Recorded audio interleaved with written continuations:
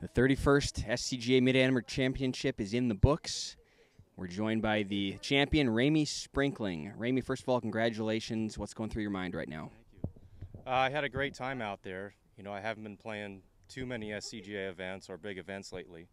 So, you know, it's great to come out and get that competitive flow and come down the last 9 holes and be right in the middle of the mix. It was a lot of fun. You shot a tournament low 67, which bested any other score in the competition by 3 strokes. At that point, I think everyone thought you were the man to beat. Tell us about that round.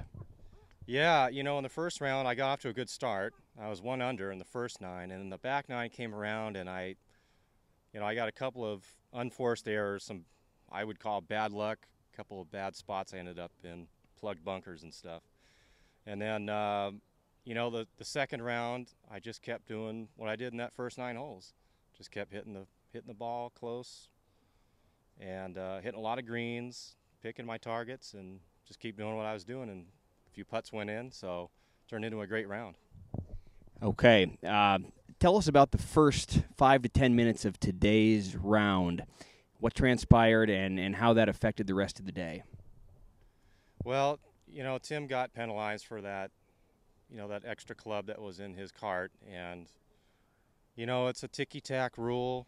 I had no clue it was in there. I don't think it had any bearing on me. I didn't even know until we got off the first green, until he told me that he had a 7. And I asked, why'd you have a 7? And he told me he got penalized. And so it's really unfortunate for him.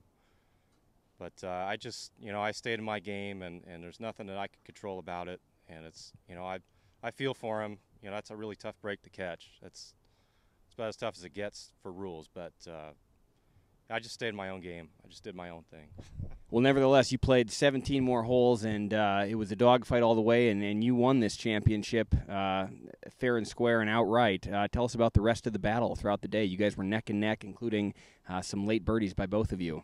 Yeah, I hit a couple of good shots on the beginning of the back 9 that I didn't quite turn into birdies.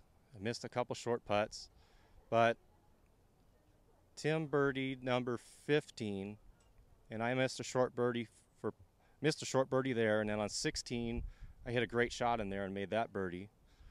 And so that kind of got me right back in it, and I think that put me ahead by 1.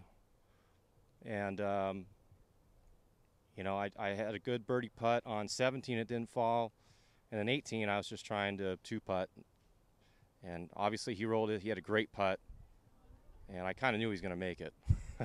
It's one of those things you just feel, oh yeah, he's going to make that putt, and he did. So when I got over that last 5-footer, I really just went through my routine and did my thing and got it in, got it done.